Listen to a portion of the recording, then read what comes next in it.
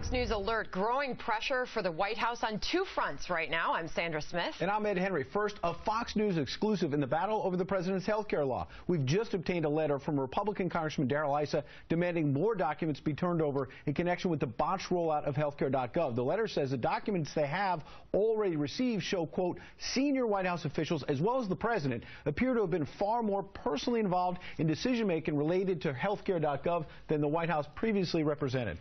This coming amid outrage at revelations in newly revealed emails showing ex-IRS official Lois Lerner was coordinating with the Department of Justice on prosecuting nonprofit groups just days before the scandal was exposed. Joining us now live from Texas, Republican Congressman Blake Farenthold, who serves on the House Oversight and Government Reform Committee. Welcome, Congressman. What I want to know specifically is, what do you serve on the committee with Darrell Issa that's demanding that the White House counsel turn over some of these documents on healthcare.gov. What do you think they'll show? Well, what happened is we requested them from the Department of Health and Human Services, and we found out that the White House had some institutional interest in them, and some stuff was redacted. We want to know what was redacted, what wasn't turned over. I think that institutional White House interest was, well, this makes us look bad. And you think that the president and some of his senior aides may have known more, not just about the website not being ready to go on October 1st, but some of the security concerns you've raised?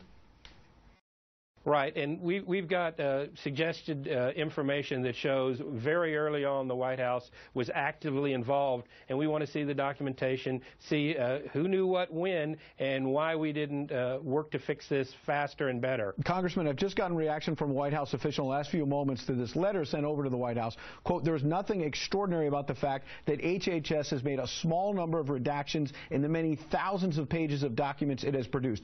We have to note that there's been over 8,000 pages of documents related to healthcare.gov that your committee has gotten. So is this a case of Republicans just saying the news has gotten better for the president with the over 7 million sign-ups, so you want to go back to the early part of this, which was much bad for him? No, I don't think so. I think the issue is that some of the redactions were made at the White House request, and the documents filtered through the White House.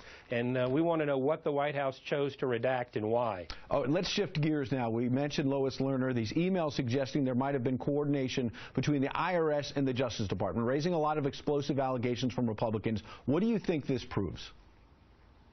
Well, it certainly proves, I think, and again, we got to get the evidence to show it, that this didn't end with Lois Lerner. This was a big deal for a mid-level IRS employee to be involved in. We want to know who else was involved in it, how the decision-making process happened, and how to stop it from happening again. We don't want the IRS being political. It's bad enough they have to take all our tax money.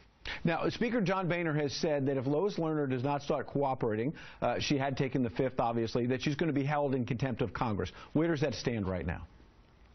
Well, the House Oversight and Government Reform Committee voted to hold her in contempt because we believe she waived her Fifth Amendment right. We can't hold somebody in contempt for exercising a right. But when she got up there and made 17 factual allegations and didn't give us the opportunity to question, she waived them. So the Oversight Committee voted her in contempt. It'll probably be before the entire House in a couple weeks. Congressman, we're expecting that vote could come before the full House sometime after the Easter recess. Happy holidays to you, and thank you for filling us in on the latest details. Yeah. Happy Easter, Ed. Good to see you.